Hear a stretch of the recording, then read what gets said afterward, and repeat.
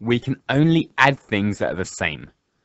With fractions, that means we can only add fractions with the same denominator, with the same number on the bottom. So we can add thirds to thirds, or quarters to quarters, or fifths to fifths, or sixths to sixths, and so on. So we can only add them when they are the same. The first question says, work out 1/5 plus 2/5.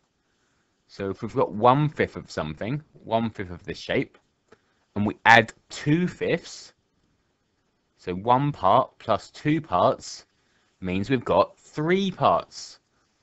So 1/5 plus 2/5 is 3/5. And taking away is the same. So we can only take away fractions with the same denominator. So here we've got 3/8, take away 1/8. So if we've got 3 parts, and we take away 1 part, that means we've got 2 parts.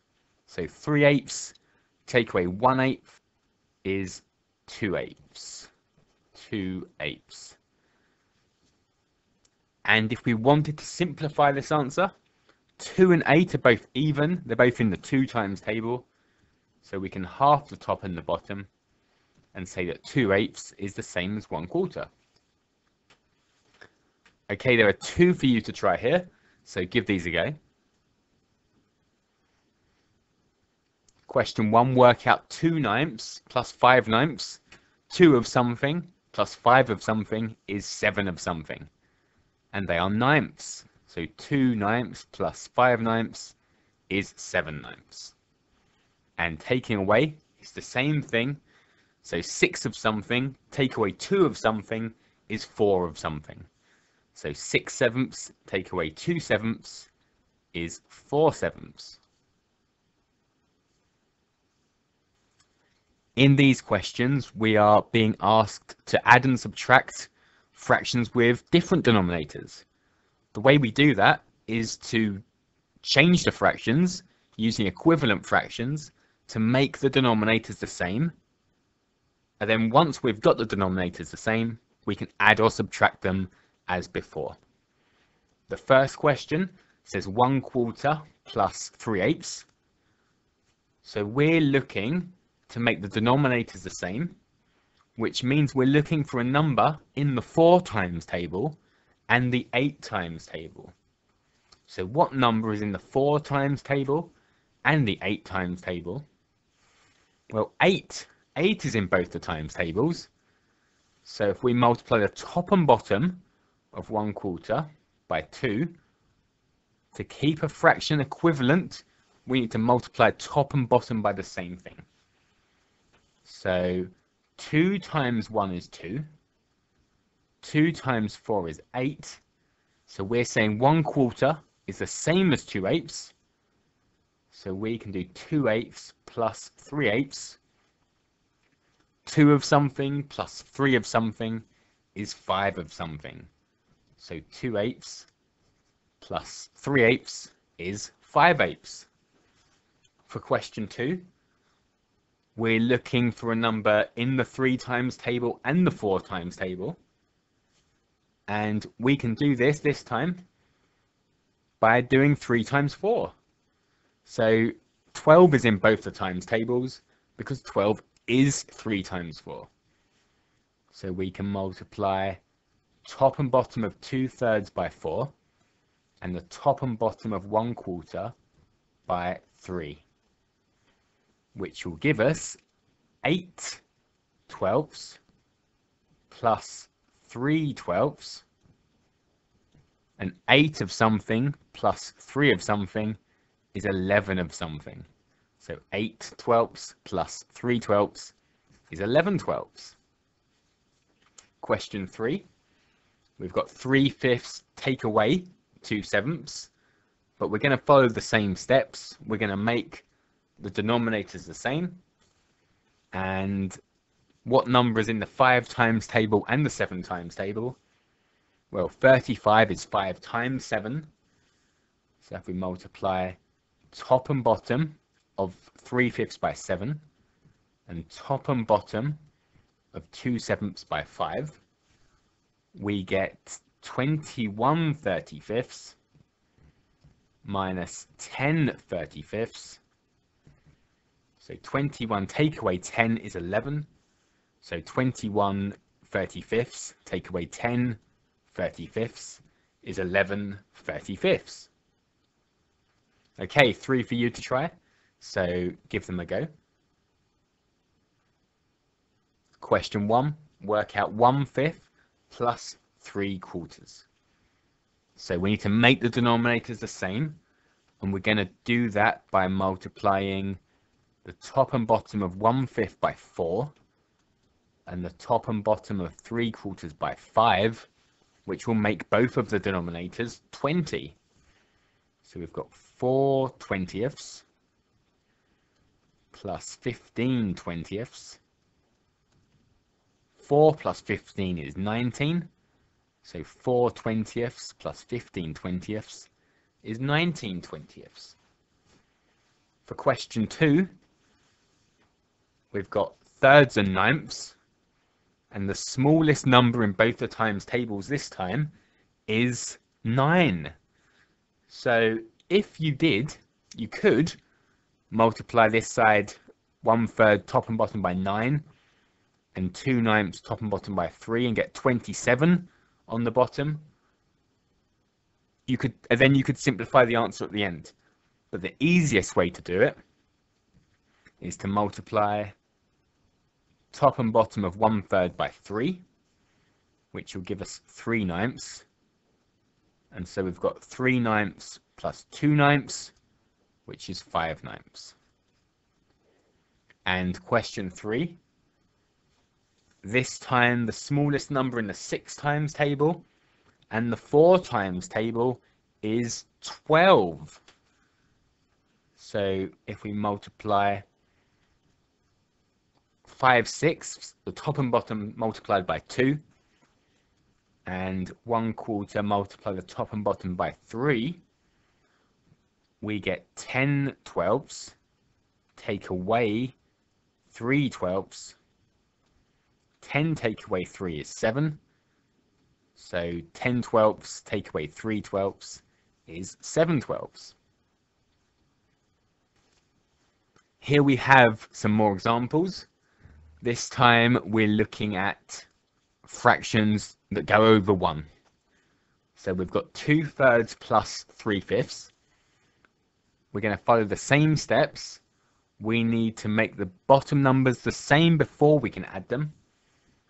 So we can make them both 15 by timesing top and bottom of 2/3 by 5 and top and bottom of 3/5 by 3. So that will give us 10/15 plus 9/15. So 10 of something plus 9 of something is 19. So that means we've got 19/15. And we can see that this goes over one whole. So 15/15 is a whole. If I've got 15/15, I can say that's one whole one. How many more 15ths do I have? So we've got 15 plus 4 to make 19. So we can say it's 15/15 and 4/15, or one whole one and 4/15. So we can say the answer is one whole, 1 and 4/15. For question 2, we've got 1 and 1/4, take away 2/5. So we're going to change the mixed number back into a top heavy fraction. So one whole one in quarters is 4/4. So 4/4 on 1/4 is 5/4. So we can say that one whole one and 1/4, so a whole circle in quarters plus another quarter means we've got 5/4. and we're taking away 2/5.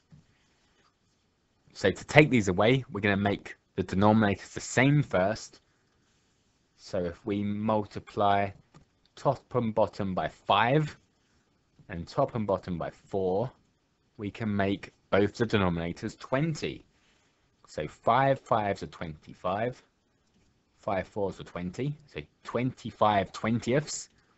Take away 2 4s are 8, 5 4s are 20, so 25 20ths. Take away 8 20ths. 25 take away 8 is 17. So we've got 17 20ths.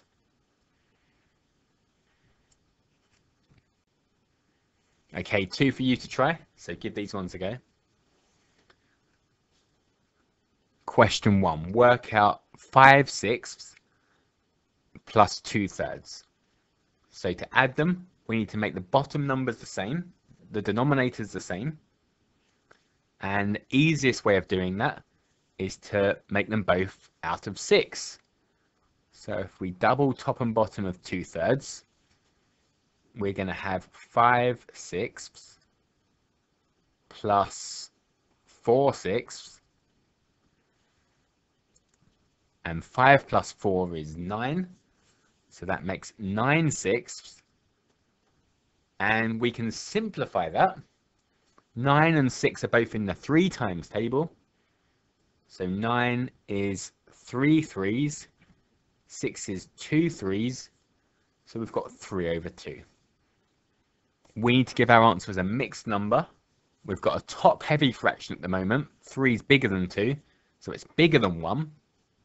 So we can say that 2 halves make a whole. So we've got 2 halves plus another half to make 3 halves. So we've got 1 whole 1 and 1 half. 1 whole 1 and 1 half. Question 2. Work out 1 2/7, take away 3/4. So we're going to change the mixed number back to a top-heavy fraction. So 1 whole 1 is 7/7. So a whole 1 is 7/7, and we've got 7/7 and 2/7. 7 and 2 make 9, so that's 9/7. So a whole 1, this whole 1 means 7/7. So 7/7 and 2/7 is 9/7. So we've got 9/7, take away 3/4. To take them away, we need to make the bottom numbers the same. And we can do that by multiplying top and bottom of 9/7 by 4 and top and bottom of 3/4 by 7. And then both the bottom numbers will be 28. So we have 4 9s, which is 36, over 4 7s, which is 28. Take away 3 7s, which is 21, over 28. So 36 take away 21 is 15. So we've got 15 28ths. To finish up, we've got 3 questions here. So pause the video, give them a go, and press play when you're ready for the answers. Question 1, 2/7 plus 1/9. We need to make the denominators the same, and we'll do that by multiplying top and bottom of 2/7 by 9 and top and bottom of 1/9 by 7, and both the denominators will be the same because 9 times 7 is the same as, well, 9 times 7. They're both 63. So we have 9 times 2, which is 18 over 63, plus 7 over 63, and 18 plus 7 is 25, so we've got 25 over 63. Question 2, we're going to multiply top and bottom of 2/5 by 8, top and bottom of 3/8 by 5. So they'll both be out of 40. So 2 8s are 16 over 40 minus 3 5s, which is 15 over 40. 16 minus 15 is 1. So we've got 1/40. And for question 3, we're going to change the fraction into top heavy first. Change the mixed number into top heavy. So we've got 1 whole 1, which is 5/5. 5/5 and 3/5 make 8/5. So we've got 8/5. Take away 5/6. Now, to take away the fractions, we're going to make the denominators the same. So we'll multiply top and bottom of 8/5 by 6, top and bottom of 5/6 by 5, and then both denominators will be 30.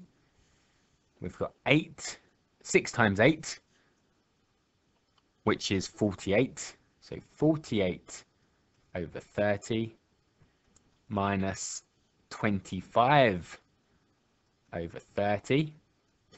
48 minus 25 is 23. So that means we've got 23/30.